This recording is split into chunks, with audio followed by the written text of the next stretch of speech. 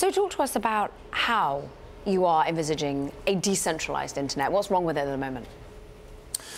Well, I think there's lots of good things about the internet. DFINITY is working on something called the Internet Computer, which extends its functionality. So the Internet Computer can host a new breed of secure, hack-proof software systems, which addresses the security problems that we see today. And it can also host a new breed of open internet service, which can compete with big tech and solve some of the problems we're seeing emerging.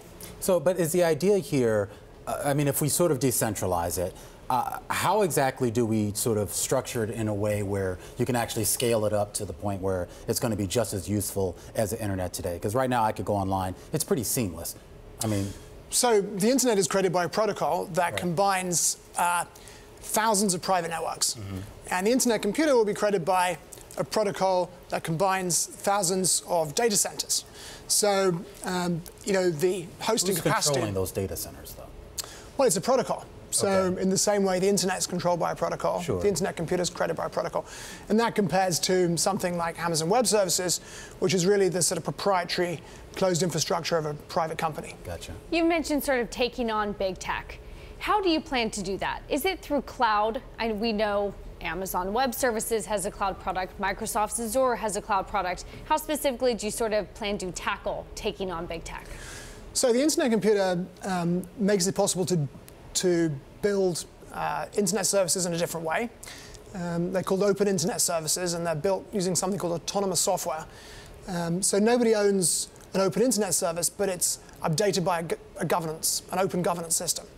And they have an advantage, or will have an advantage, because they can provide guarantees both to users and also to entrepreneurs that want to build on top of them. So today, there's something called platform risk stalking the world of tech. So an early example of this would have been, for example, Zynga. You know, Zynga is a social games company. It was very successful. It built on top of Facebook. It IPO'd. Its valuation was north of $10 billion. And then Facebook changed the rules. You know, the APIs that it had built on top of changed from underneath it. And you know, a few months later, Zynga had lost 85% of its value. More recently, for example, LinkedIn, which is the business directory, provided APIs that hundreds of startups used to incorporate business profiles into their own services. And then LinkedIn revoked those APIs, and of course you can imagine what happened to those startups that depended upon the business profiles. The only people that kept their API access were other big tech players like Salesforce and Microsoft.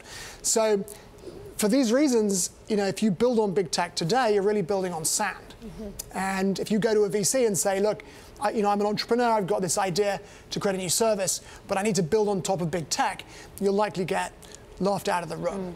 And even, you know, the successful recent tech IPOs, I think it's 17 or 18 of the last 22, mention platform risk as being existential, an existential risk in their S1 filings. Right. Yeah.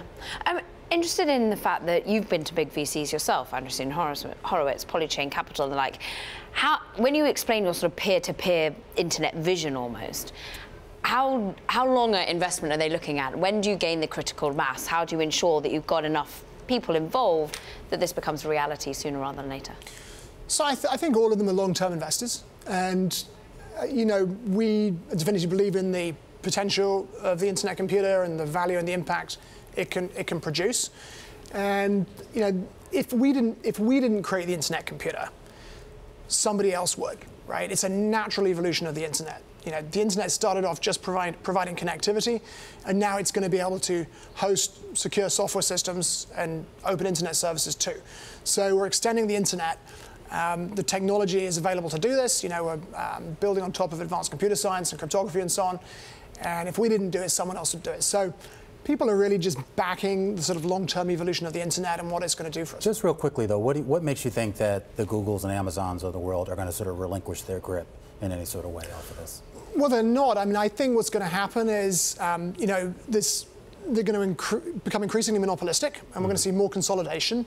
Regulators are going to find it hard to deal with this. You know, the first attempts are things like the accept cookies dialogue you see on every website.